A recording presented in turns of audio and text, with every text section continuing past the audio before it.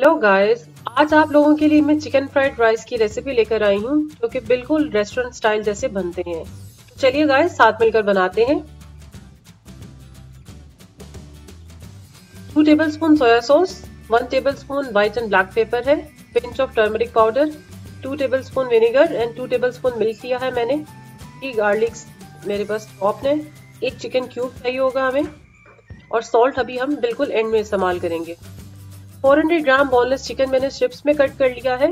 3 eggs हैं मेरे पास, 2 cups cooked rice हैं, 1 कप फ्रोजन वेजिटेबल्स हैं, 1 कप शिमला मिर्च और 1 कप मैंने ग्रीन अनियन लिया है, जिसका ग्रीन पार्ट मैंने सेपरेट कर दिया और व्हाइट पार्ट को भी सेपरेट कर दिया। अब हम अपने एग्स में टर्मरिक और मिल्क दोनों को ऐड करेंगे और इसे अच्छी तरीके से बीट करेंगे।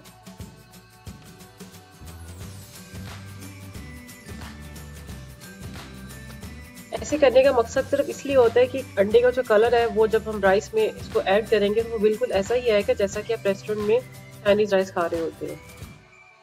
एक पैन लेंगे गाइस, मैं आपको बताना भूल गई, मैं सेसमी सीड ऑयल यूज कर रही हूँ। अब हम इसमें अपने अंडे को डाल देंगे, इसे हमने ओवर कुक नहीं करना।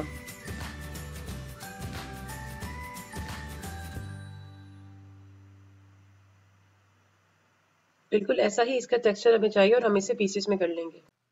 अब हम एक बड़ा पैन लेंगे, इसमें 3 to 4 टेबलस्पून ऑयल स्प्रिंकल कर दूंगी मैं।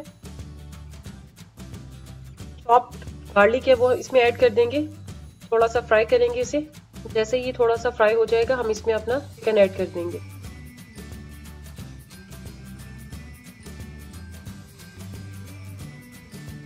गाइस, चिकन को भी हमने ओवर कुक नहीं करना, इसको भी इतना ही हमने फ्राई करना है जब तक इसका टेक्सचर चेंज ना हो जाए।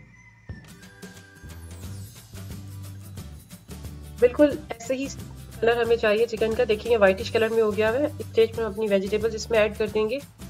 ग्रीन अनियन का व्हाइट पार्ट इसमें ऐड कर रही हूँ, ग्रीन पार्ट अभी ऐड नहीं करेंगे। इसे अच्छे तरीके से हिलाएंगे।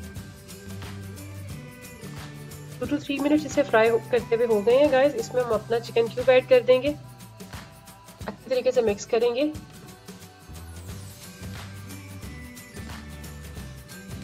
अब हम इसमें अपने स्पाइसेस ऐड कर देंगे। सोया सॉस मैंने ऐड कर दिया है, व्हाइट पेपर है, विनेगर है और ब्लैक पेपर। अभी सॉल्ट इसमें हमने ऐड नहीं करना। देखिएगा कितना कलरफुल और कितना प्यारा सा ये वेजिटेबल्स का कलर आ रहा है। ये बड़े ही ज़बरदस्त और यमी राइस तैयार होने जा रहे हैं।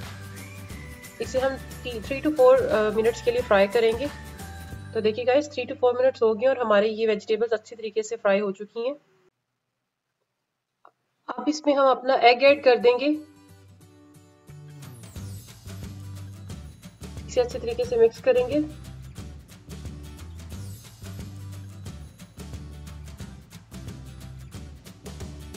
अब इसमें कुछ ग्रीन पार्ट ऐड कर दूंगी अनियन का, मैंने जो पहले ऐड नहीं किया था।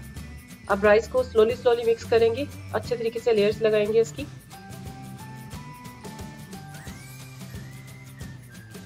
तो देखिए गाइस, यमी से हमारे चिकन फ्राइड राइस तैयार हो गए। इस स्टेज पर टेस्ट करने के बाद मैं इसमें थोड़ा सा नमक ऐड कर रही हूँ।